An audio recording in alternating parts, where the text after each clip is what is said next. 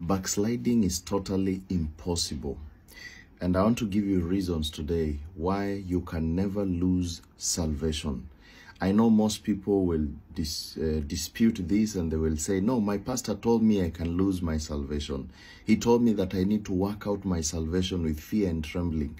But they did not tell you to read the next part, which says, for it is God who worketh in you.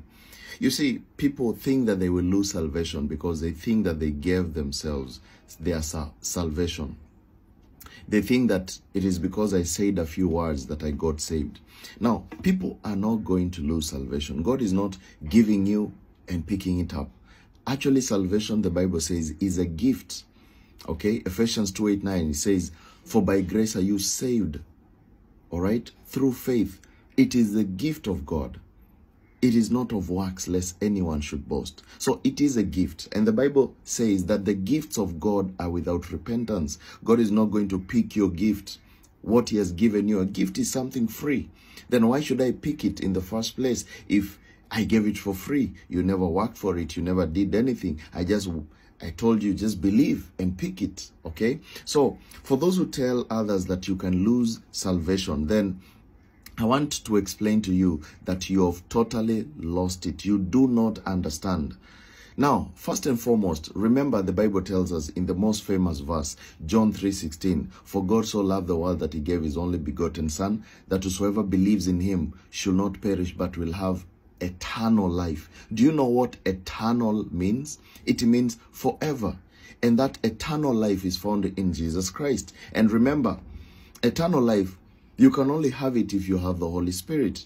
And how do we get the Holy Spirit? Remember, the Holy Spirit was a promise that Jesus gave to his people before he left. He said, I'm not going to leave you as orphans, but when I go, I'm going to send you a helper, which we know is the Holy Spirit, who is going to abide with you forever. He's not going to leave. He's not becoming and leaving. No.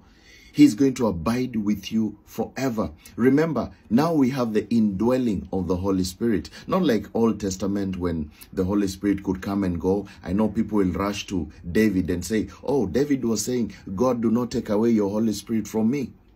But remember, that time the Holy Spirit could come and live. Why? Because there was no indwelling of the Holy Spirit. Right now, the Holy Spirit comes in us and he is sealed in us. Ephesians 1:13, it says, in whom you trusted, after that you heard the word of truth, the gospel of your salvation, in whom after that you believed, you were sealed with that Holy Spirit of promise. The Holy Spirit comes in, you are sealed with it. And for how long will the Holy Spirit be there?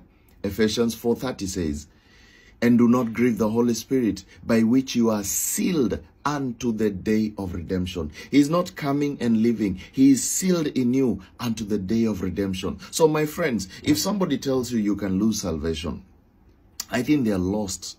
They are confused. They do not understand the gospel. And the Bible tells us that now, when you get saved, you're a new creature. You're not the old person. Something new has changed. And a new creature is a new creature with a new mind, a new heart, a new everything. So how can you do the things of old? How can you be that old person?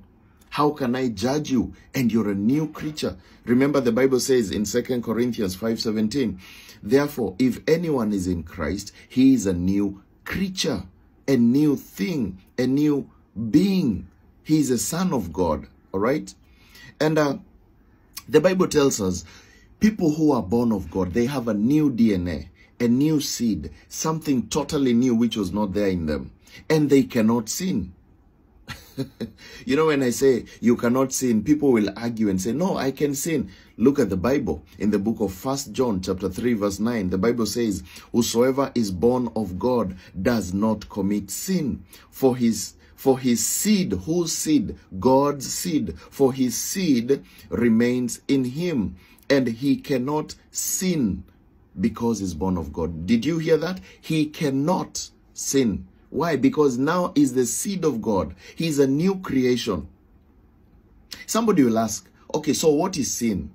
How do I know that I've sinned?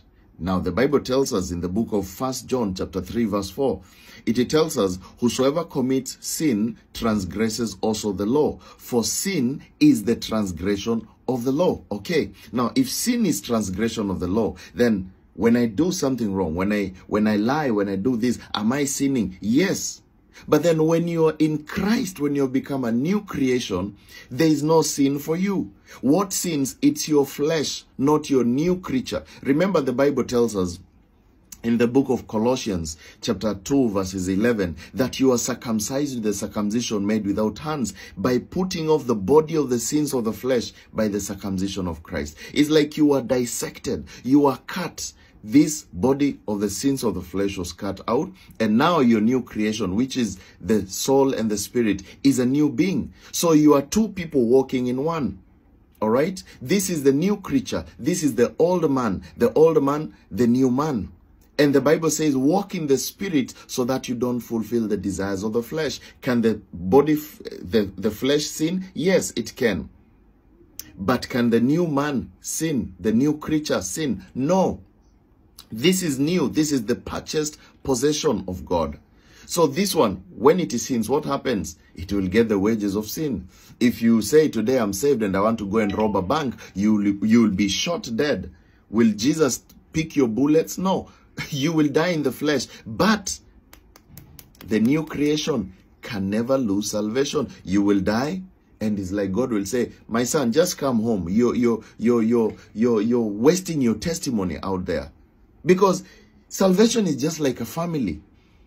You can never lose your DNA. You can never lose, your father can never change because you went and smoked weed or you went and did other things. No, even if you die in crime, it is still your father who is going to bury you. Does anything change? No. Because salvation, remember, is a birth. You are born again.